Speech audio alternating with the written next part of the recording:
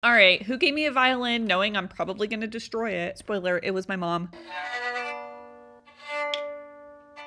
I guess it's good to know that I have a fallback career of making creepy music, you know, in case this whole art gig doesn't work out, but only creepy music because I can't do anything else. Anyways, so here I am destroying this violin. Don't worry, my mom bought it new. I promise you I'm not destroying someone's beloved violin. My mom bought it to make it into art, but then she gave it to me to potentially make it into art. So it was always destined to be art. And from what she's told me, it was really cheap. So no sassy comments. Unless it's about the art itself, then you can be sassy.